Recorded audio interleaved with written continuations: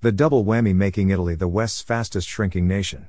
Piacenza, Italy. On one side of a glass wall, 3 toddlers in a nursery school flatten Play-Doh with plastic rolling pins. On the other, 3 old women in a nursing home tap the pane to get their attention. "Let's say hi to the nonni," the children's teacher said before leading them through a door that connected the 2 rooms. The children stopped to play with the magnifying glass of a delighted 89-year-old woman who had been using it to read obituaries. Then the toddlers, all 2 years old, took an elevator upstairs, where nursing home residents waited to read them picture books in a small library. "It's an extraordinary thing," said one of the residents, Giacomo Scaramuzza, 100. "People think we are from 2 different worlds, but it's not true. We are in the same world. And maybe I give them something, too. There is an exchange."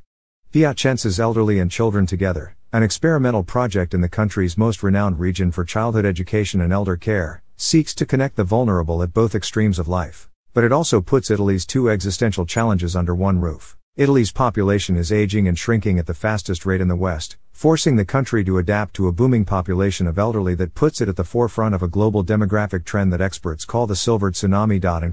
But it faces a demographic double whammy, with a drastically sinking birth rate that is among the lowest in Europe. Prime Minister Giorgia Meloni has said Italy is destined to disappear unless it changes. This month, Ms. Meloni's government approved a new pact for the third age, which she said would lay a foundation for health and social overhauls for Italy's exploding population of old people. "They represent the heart of society, and a patrimony of values, traditions and precious wisdom," said Ms. Meloni, adding that the law would prevent marginalization and the parking of elderly in institutions. "To care for the old is to care for all of us," she said. The overhaul essentially adopted, experts say nearly wholesale, a measure approved at the end of the previous administration of Prime Minister Mario Draghi. Critically, it followed Mr. Draghi's lead in wrapping the legislation into the European Union Recovery Fund program, which ensures that it will be enacted.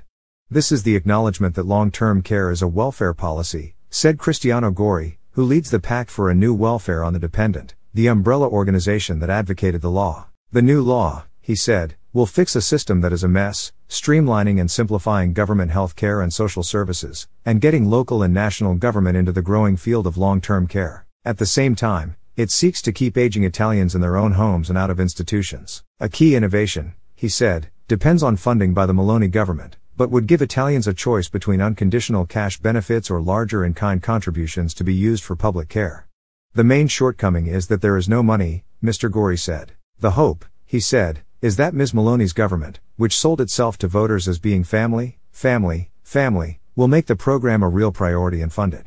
But without more young people to join the workforce and pay into pension and welfare systems, the whole system is imperiled." Ms. Meloni, who once ran for mayor while pregnant, is Italy's first female prime minister, and throughout her career, she has made raising the country's perennially low birth rate and helping working mothers a priority. But critics say her Italians' first opposition to immigration. She has gone so far as to warn against ethnic replacement hurts population growth. And Ms. Meloni's government, slowed by local bureaucratic snags, has already delayed a program to build new nursery schools financed with €3 billion or about $3.3 billion in European Union recovery funds. If Italy does not get serious about encouraging young families and working women to have children, it will remain and forever be a country that gets older, said Alessandro Rosina, a leading Italian demographer and an author of A Demographic History of Italy. The combination of low employment for women, the fleeing of young professionals and families, little immigration, low birth rates and radically increased life expectancy amounted to a demographic disaster, he said. The reality of the Grey New World poses a make or break test for Italy, making it a laboratory for many Western countries with aging populations, some experts said. Some of Italy's regions hope to delay that demographic time bomb by prolonging the period in which older people can work, be self-sufficient and contribute, and not be a financial drain on society. The center in Piacenza has sought to invigorate them with its precious resource of children.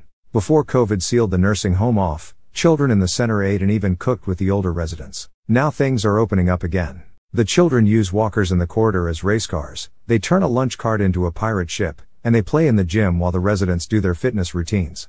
The most significant relationships were born casually, where the child wanted to go upstairs to the old person's room, hop on their lap and read a book, said Francesca Cavazzi, 41, the project's coordinator. She said having the two extremes of the lifespan, both sharing sometimes uncertain gaits and a taste for juice, in a shared space was a first step toward making Italy's seniors feel engaged and useful. The old person feels that the adult looks at them with pity, Ms. Cavazzi said. The child doesn't do this yet. Some, however, expressed skepticism that the children got much out of it. After 5 minutes, they refuse you, said Luisa Tani, 86, who reads to the children in part, she said, out of nostalgia for her early years as an elementary school teacher. The center has received interest from academics. College students have written theses on the center's approach to intergenerational living, which Ms. Cavazzi says echoes the traditional Italian home, with the residents as the heads of the family, the staff as the adults and the children as the children. She said she hoped researchers would study the effects on the elderly, but also in the long term, on the children, to see if they grow to be more sensitive to the old and vulnerable. But for now, she said with some bewilderment, in Italy, it has not been replicated. Even as Italy slowly comes to terms with the coming transformation, the issues it raises are hardly new to it. When Benito Mussolini came to power in Italy in 1922, the fascists immediately got to work on increasing birth rates, stemming immigration and increasing Italy's population to 60 million, from 40 million, by 1950. If the number diminishes, ladies and gentlemen, you don't make an empire, you become a colony, Mussolini said in a 1927 speech calling growth a destiny of the race. To address what it came to call Italy's problem of problems, the regime introduced paid maternity leave, among other steps. But the obsession with birth rate by a man who threw in his lot with Hitler, demographers say, had the effect of stigmatizing social policy on the problem, leading Italy to invest less in assistance for young families than other European countries after the war.